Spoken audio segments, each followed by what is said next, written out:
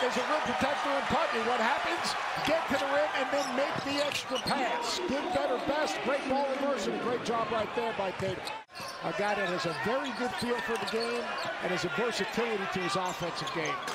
Marcus Hall, that was a high degree of difficulty on that shot. It looks like a little fatigue. Look for Morris to try to make a play. But you know what's a great thing? Like we had the game prior with the Buccaneers, and Steve Forbes totally engaged in the game.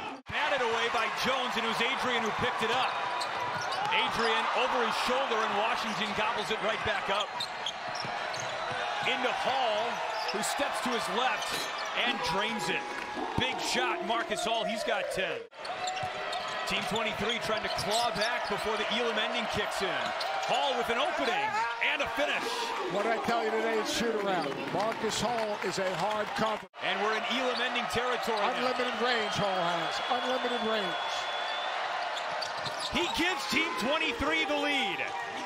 It's going to be hard to come by, especially in the half court. First team is 74, moves to the round of 8. Marcus Hall is becoming the storyline. Washington with some wiggle. Hall lets it fly. He is on fire.